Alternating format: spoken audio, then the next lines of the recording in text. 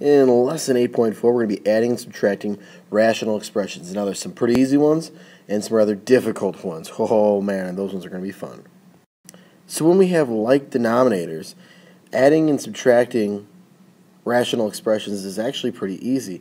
It's kind of the same thing as if you were to have, let's say, 2 over 5 minus 1 over 5. I'm going to just subtract my numerators because my denominators are going to be the same. So I'm going to have something over 5. Well, 2 minus 1 is just 1. That easy. If I had 3 over 7 plus, let's say, 2 over 7, I'm going to get 5 over 7. Like denominators, super easy. So let's try it over here. I'm going to have x squared minus 9 over x minus 3. Ooh, that was easy. Now, there is something else that you have to do here, or at least you need to check for it. Look at my numerator. Anytime I have an x squared, or if I see a like number, like set of like numbers, something that I can take a GCF out of, I'm going to need to factor. Well, this numerator can be factored. It's a difference of squares. X minus 3 times x plus 3. That's something that you need to know and you need to be quick with. Okay, remember, we got to be quick with our factoring. If you're not quick with factoring, these are going to take you forever. You're not going to finish the test. There's a lot of factoring here. Well, what do I notice now? Well, boom, those cancel. I'm left with x plus 3, but I do need to say I have a restriction here where x cannot equal positive 3. Because right now I think, okay, well, I can just do anything, and my answer is x plus 3. But really, I can't have 3 here, because if I have a 3, now I have 0 in my denominator. So in the original problem,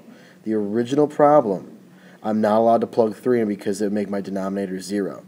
So when I have my simplified answer right here, when I have my simplified answer, which is x plus 3, I have to say where x does not equal positive 3 because of the original denominator here. Okay? Very, very important. Let's try one more with like denominators, and we'll move on to something a little more tricky because I know you're, itching for something more difficult.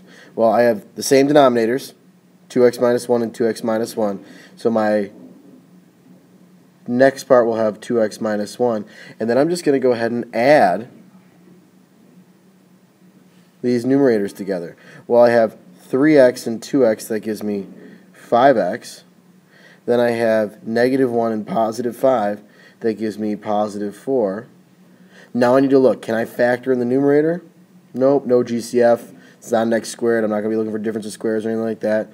Can't factor the denominator. Nothing can happen here. I'm not going to be able to cancel anything. Don't think, oh, I could just cancel these x's. I can cancel the 2, reduce the 2 and the 4. No.